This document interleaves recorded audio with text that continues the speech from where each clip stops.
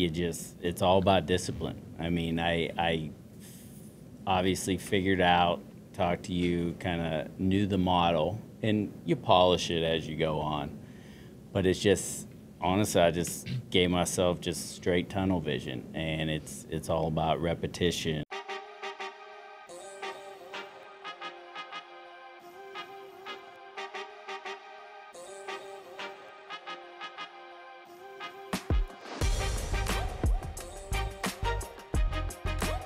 What's going on, guys? Welcome to yet another episode of Talking Lots. I am stoked for this one. I'm really excited to bring on our special guest here, the one and only, the man, the myth, the legend, Mikey Sapps. What is happening, Mikey Sapps? Not much, man. I appreciate that intro. It was nice. Dude, so first question to, kick this off. Has anyone ever told you that you sound like Matthew McConaughey? I've gotten that over the years, for sure. Funny story is, obviously after the Christmas party and Todd, made it a big thing. Back in 9th grade, I had an English teacher that loved my voice, and we would have to read books, out loud in the class, and typically protocol is you pick on somebody else and they read. Sure. I had to read every single day, every page, every paragraph, because she just wanted to listen to my voice. So she just wanted to hear the all right. It was it. So that was awful, but yeah. Over the years, I got a little bit. Love his movies, though, for sure. Dude, he's just such like a smooth talker, right? It's like smooth, like elegant, luxurious, right? For sure. Like, I gotta buy a Lincoln at this point. You gotta buy a Lincoln. That's to cap it off. Like when I think Matthew McConaughey, I think Mikey Sapps. Would you be willing to do the thing? Yeah, I can give one in, and I don't practice this a lot, to be honest. But go ahead. All right. Dude, I love that. But legit though, when we first interviewed you, I was like, dude, this guy sounds like we got off the interview. That was the first thing? I was like, this guy sounds exactly like Matthew McConaughey. That's all you got out of the interview? No. I was like, this guy's a stud, and we need to hire him like ASAP. But no, for those of you guys who don't know, Mikey Sapps, Mike Sapienza, on our team here is a stud of a salesperson. He is, just an all-around great dude, pretty solid hockey goalie, I would. You had some goals on me the other day. I wish I could get back, but yeah, not bad. Used to be better. Yeah, well, and not to mention he sounds like Matthew McConaughey. So total package. Total package. But seriously, dude, you've been a great addition to the team, and I've loved working with you. You bring a lot of value to the sales team here. You're a hunter, dude. Like, you go out, you hunt. Like, anyone can walk into your office and just see just a giant whiteboard of all kinds of different prospects, all kinds of different people that you are going after, that you're trying to capture new business, and it's just super encouraging to see that level of sales and prospecting and hunting, and you're very methodical about it too. When you first started, it was run and gun, and you just got to get the reps in. But I would love to take it back a little bit, to when you first got started in your career. Like, you weren't always in paving, correct? You were... No. So, the big sales start was probably 12, 13 years ago. I worked for a large nationwide roofing contractor. Kind of worked up, didn't know much about roofing. Kind of worked my way up the ranks, relocated the family a few times, which is tough. But it was a big company, and kind of worked my way into a sales role. So my older brother, honestly, is through and through your sales guy by definition, for sure. And I never, I guess, thought myself as that role, because I would watch him over the years. But as I went through the ranks with the roofing company, I found my spot, for sure. Sure. I'm a guy that gets bored easy, so I think sales is the way to go for me. It keeps you on your toes. Keeps you wanting more. Keeps you hunting and trying trying to close a sale. So yeah, I think I found my niche for sure. For sure, yeah. So you didn't start in sales when you were at that roofing company? No, so basically like an estimator. Your Okay. bottom line estimator. So it's on roofs, measuring, quoting. So you were almost like the project manager, estimator, like salesperson would bring in Exactly. the lead, and then you'd work with them to Yep. like, okay. Yeah, so we had a territory. You had one, we call them sales, they called them project managers, but he's your main sales guy. Then you had a guy that sold kind of small service work, small roofing work. Then they had an estimator, which where I started. So you just kind of assist the day-to-day for the sales guy and kind of work together. And mine was, a great teacher and kind of let me start running with things. So I got a small taste of, how the business works, how to find business. We didn't have the best territory, so I think that kind of started my prospecting career. You had, yeah. We had to, and if the phones weren't ringing, you were knocking on doors for sure. So and that's kind of where it went. Worked up my ranks, and so ultimately turned into a sales guy for them for many years, and made a switch over to the pavement side of things, and I love it. It's been a great choice for sure. Yeah. Did you have any like great mentors over at at that other company, or anyone that really kind of took you under their wing? Yeah, for sure. So, my buddy Nate Thompson was the first sales guy that kind of showed me the ropes, and he was very trustworthy. I don't know if it's with everyone, but I think that helped me grow a lot because he kind of, he didn't micromanage. You kind of learn the ropes by just doing the day-to-day stuff yourself. And you stepped out of line, he let you know. But, he was a big part. I think a lot of people don't grow or don't find their, true skill because they might get micromanaged to a point where they can't see it for themselves. And, I think doing that, failing by myself, winning by myself, obviously he was there, but that really helped kind of shape it. Yeah, for sure. Yeah, that's one of the things I've learned, man. Like I'm young, right? I'm 25, and so I always get the question like how do you like move up so quickly? And my answer is, there's a lot of things that like have contributed, but like I have great mentors, who've invested a lot of time into me, and through that, I found people who are doing what I want to do, and I've been able to learn from them, sit with them. It's almost like osmosis, right? Like I sit in the same room with them. I sit right next to them. Yeah, like Brian S. He's probably the greatest example of mentor of mine that like he's been able just to pour into me for several years, and through that I just pick it up, and he's allowed me to fail. Dude, I've there's times where I've failed. I've fallen flat on my face, like, and I come to him and ask for help, and he's able to show me how to get out of a certain situation or work through situation really, and that's like the biggest thing, man. Is like find someone who, for me, it's like find somebody who is doing the thing that you want to be doing and learn from them. 100%. Watch them daily. And I think you were telling me you guys were in one office room, just side by side. What's better than that? To see every move, every reaction, how they react in certain situations. Bro, I would sit on calls, or I'd sit on calls and just listen. Or like Brian would be on calls, and we would be like as far as you and I are away right now, and I would just listen in on the calls, and I would listen to how Brian handled certain scenarios and situations, and that was right when COVID was starting too. So like we were sitting in a in a tiny little office, and learning that states are shutting down. Well, how are we going to handle this? How are we going to move through this? How are we going to So just all of that, like I just learned so much. It's huge. That's the biggest thing is, same with me. I was able to watch, and I would go in his office, he'd be like, let's call this guy. Let's get him on the phone. And you just sit there, just kind of listen. And to this day, I just listen. Our offices are close. I hear you on calls. You're great. I hear Brian on calls, you know, in between things, and I'm always listening and learning. You know, Sure. it's just kind of bolting it.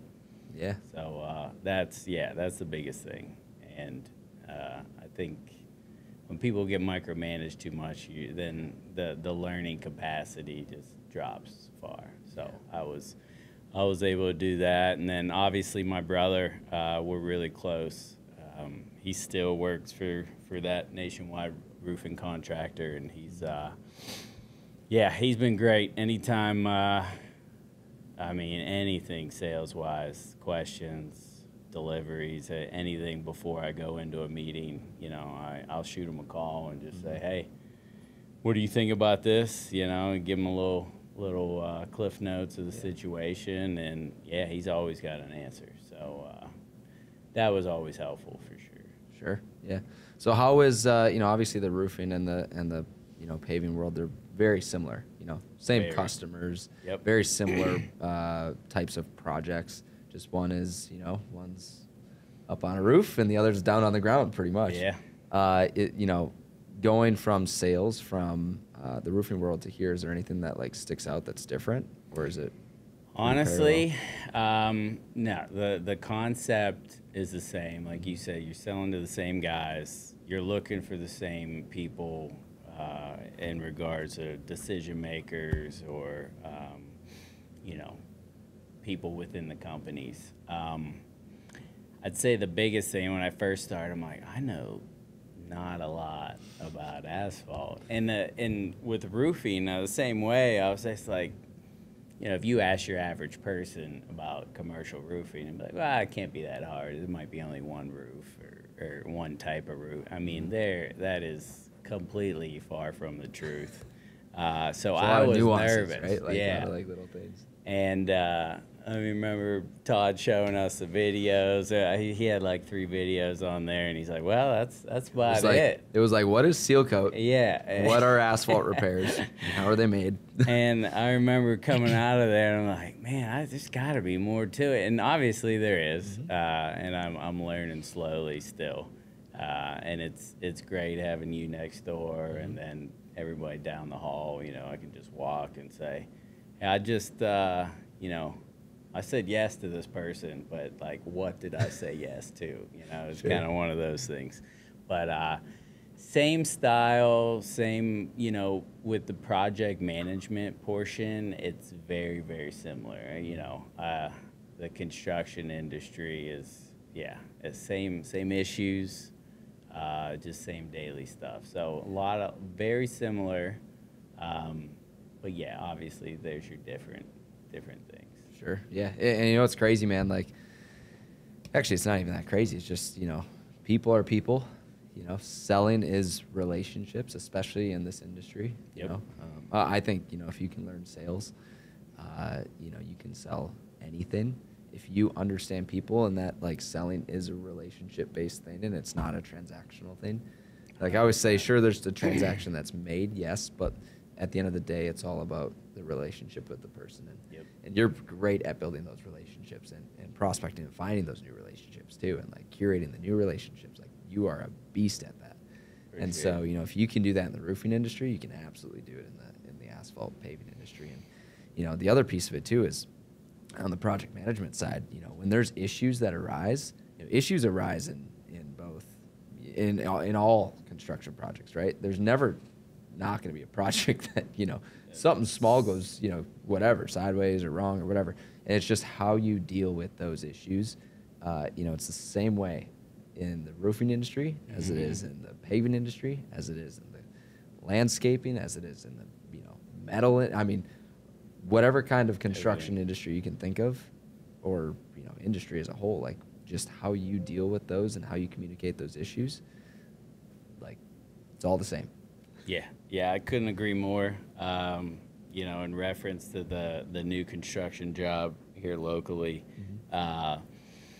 same issues. Challenge, with right? the roofing side. Yeah, I mean, it couldn't have been more blueprinted on what I was used to, on kind of what could happen, what was going to happen, and Yeah, and like you said, you just kind of you have that relationship, you work through it. You know, every company's not perfect, and you understand that. And the biggest thing I have always been good at with issues, and I think people respect it, and I feel like they're, you know, better. You both work better through it. Is just owning up to, hey, we made a mistake. This is what we're going to do to fix it.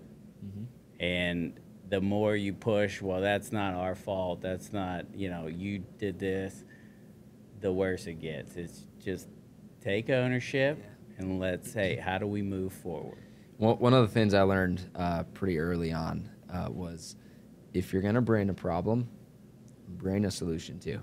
Like if you're going to bring up a problem, at least bring some sort of solution. It might not be the solution that you end up, you know, taking and running with, but at least it's a step in the right direction. It might create conversation to figure out what the actual solution is. So if there's a problem, if like, hey, we messed up this job, like here's the solution. Okay, well, it might lead to a better solution, might lead to a different solution, but at least you brought something to the table. So you're not just saying, all right, we got a problem, we're putting our hands up. I don't know what to do. Not our problem, you know, not our fault, not our, you know, like that's what a lot of people unfortunately do.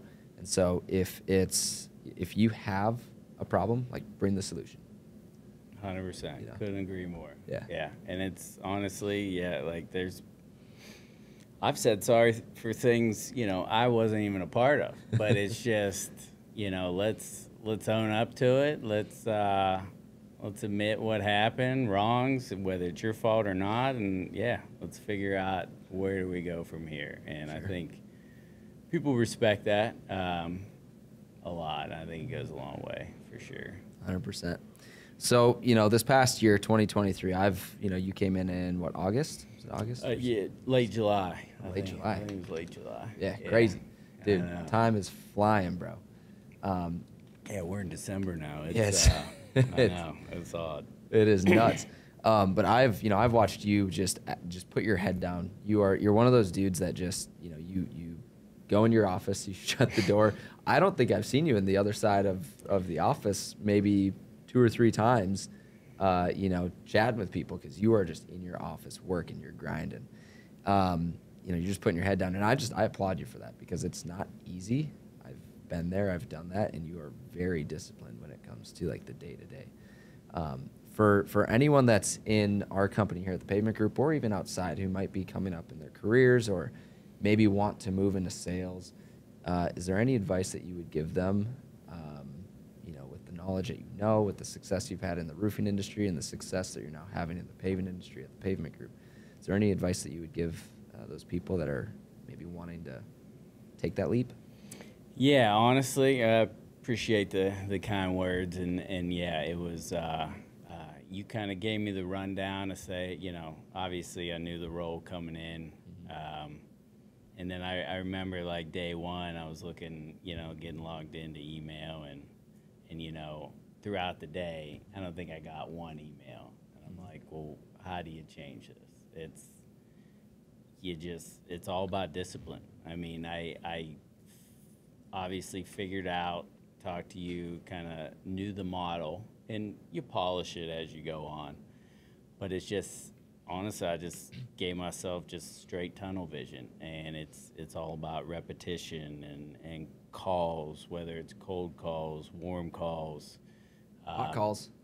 Hot calls, taking any little bite you get, just emails, just it's all about the more you do, you're gonna have success eventually. I mean, it could be, I always talk to you about my probability of getting somebody to call back or email back is way less than 1%. It's something, but what's that mean? It means I gotta do triple. It's probably higher than 1%. It could be. I just feel like but it's maybe low. when you first started, it was probably 1%. For sure. But like now, I bet it's way higher because you've taken the things and you've tweaked them. Like when you first started, you know, you and I sat down and we said, all right, like how do you do this? How do you start? And the thing I said to you was like, you know, prospecting, you know, you understand how sales works. For you, dude, you just got to get the reps in. Let's get 100 contacts a day, 150 contacts a day. Yep. Let's, you know, shotgun approach to start. That's the key, to start as a salesperson. Let's get the reps in. Let's figure out what's working, what's not working. You did that. You got some early success. And now you're to the point where, okay, you've gotten a ton of reps in. You've gotten deals in the door. You've got customers now who, you know, we're going to do business with as we go into next year and the following year and the year after that. And so now how do we hone that in and get it really dialed in so that, you know, it's not a shotgun approach? And I think that's kind of where you're at now, right? Like, for sure, for sure. Now I still keep that shotgun approach in downtime because I know the success it brought and how it worked before. So it's just it will continue. Yeah, that's all it is, volume. And honestly, I don't do anything special.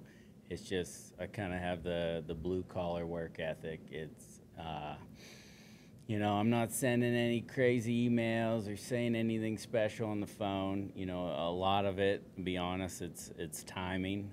When you get with these people, a lot of them say, oh, yeah, I do have something that's coming up. You know, I just happen to hit them up, but it's the reps. It all comes down to the reps.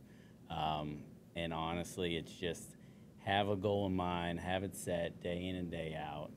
And when you're tired and you're ready to quit, do more. That's the power of one more, brother. One more. I love every it. time. Throughout this year, was there anything that like really stuck out to you that was really memorable? Like I know, you know, you were here since you said July. Is there anything that was like that's a memorable thing?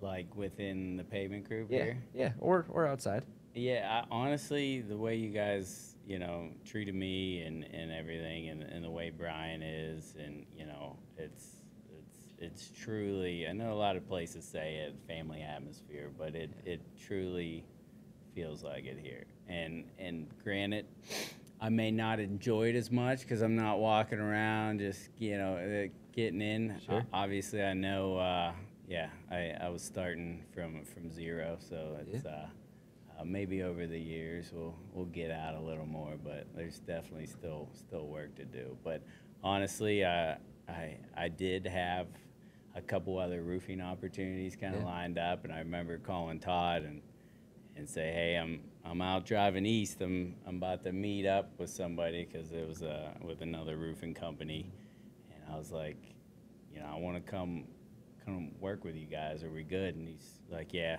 you have my word. And he's like, we won't have an offer letter today, but we'll send it over. So yeah, glad I took that leap, and it's been great.